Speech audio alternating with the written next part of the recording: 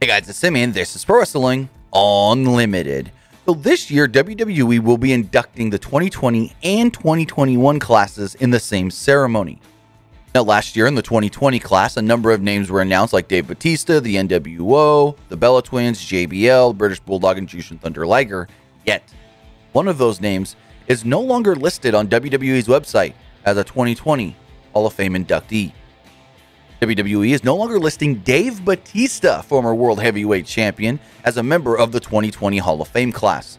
Even though when you first get onto the 2020 Hall of Fame class page, his picture is the first thing you see, when it shows you all the people that is listed on that class, Dave Bautista and his little bio is gone.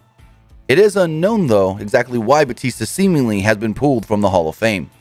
There were rumors going around recently that Bautista was not scheduled to be part of the Hall of Fame ceremony this year, and people just thought, okay, he's not able to make it, they'll still put him in somehow, we'll see how it goes, but now it looks like he's just not going in altogether.